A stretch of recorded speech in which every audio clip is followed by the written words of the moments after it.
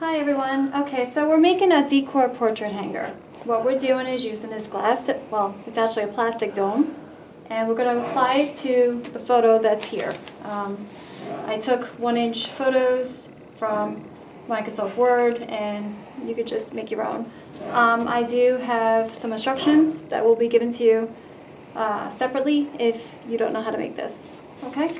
Okay, so like I said before, alright, so we're going to take this plastic dome, it's a photo cover, and we're going to gently take this piece of film and we're going to pull it back. Okay? So, to do that, there's the sticky part. Try not to put your hands on there because you don't want the fingerprints on the photo. So again, I'm going to peel off the other side because there's two here. Hold on, there we go. Okay, so here's the plastic film, here's the plastic dome.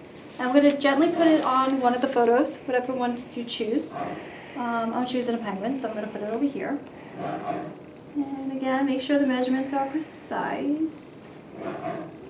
So as you can see, it's on there. Just firmly put some pressure on there so it sticks.